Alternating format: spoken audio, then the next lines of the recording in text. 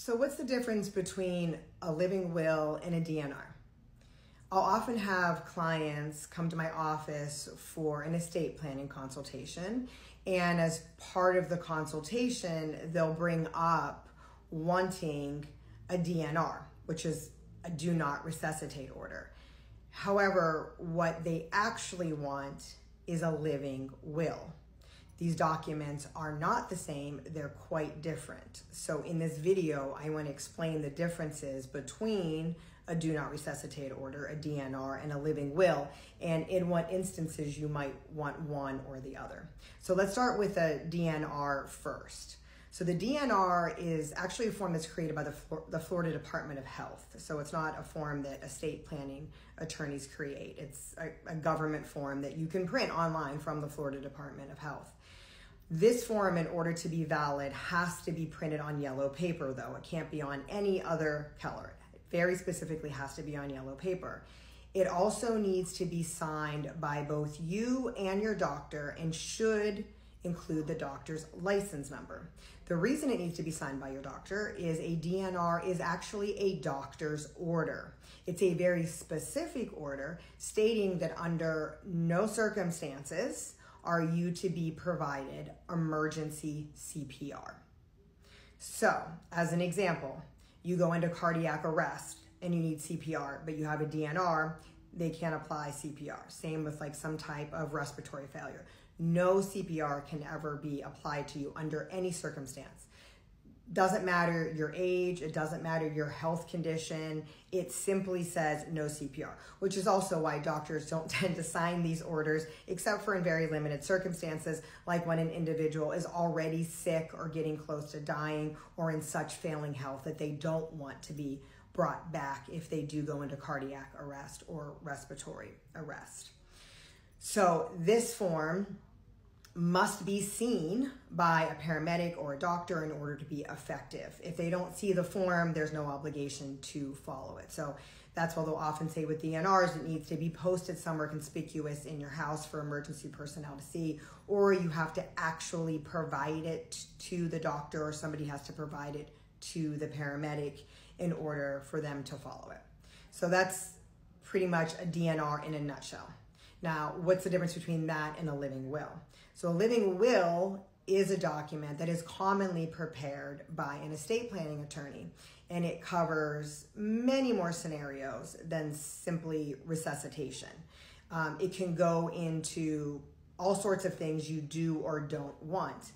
An important thing to note, though, is a living will doesn't apply across the boards like a DNR would. It only applies in the scenario that it's actually already been determined that you're coming towards your end of life, right? So you have some type of end stage condition, or you've been in a coma for a while, you're not coming out. So you are nearing the end of your life. And in that scenario, if you're already in the process of dying, you can say, hey, I want you to prolong my life by giving me experimental treatments, or if I need dialysis, do that, or a blood transfusion.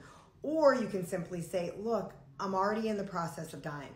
I don't want to be hooked up to a ventilator. I don't want to have dialysis. I don't even want antibiotics. I just want you to put me on some pain meds and let nature take its course and let me die naturally. It's all about you choosing specific things you are and aren't okay with when you are in that process of dying. You know, it could be a week, it could be longer, it could be a day, but do you want your life to be prolonged in that situation, or do you not? And you can get very specific and give very specific instructions on it, including, you know, certain things that you do want and certain things that you don't want. As an example, some people don't even want food and water in that situation, or water in particular, because it can prolong life, or others, the thought of that, it's like horrid. So they say, no, please give me water, give me pain meds, but no, I don't want dialysis or experimental treatment. So, you know, it's really just all about specifically what you want. It's your form, it's a legal form, doesn't need to be signed by a doctor, simply needs to be signed in the presence of two witnesses, and of course you have to have capacity in order to sign it. And a living will is a very, very common document that's used by estate planning attorneys. So why would someone want a DNR versus a living will? Well, the reality is, although it's a paramedic or a medical professional's job to save someone's life if they're in the process of dying. Techniques such as CPR or ventilation, intubation, chest compression, they're not the easiest on the body. They often result in things like serious bruises, broken ribs in some cases, or other medical problems. If you're a person who's already in very poor health, you have an underlying medical condition, or something is going on where you're probably nearing the end of your life anyway, you might not want to sustain that. It might not be the best thing, and in some instances could even end up killing you. So in that scenario, if what needs to be applied to your body in order to bring you back is going to cause more harm than good, then a doctor is going to suggest a DNR because it's not going to be worth it. However, in another scenario, you're a healthy 30-year-old, no health conditions, you're in great shape, but you get in a car accident and you need to be resuscitated. Well, in that scenario, it's probably going to be worth the bruises, the broken ribs, because most likely you're going to survive and you're going to be fine. You're going to go through a healing process, but everything's going to be okay. So that healthy 30-year-old isn't going to want that DNR.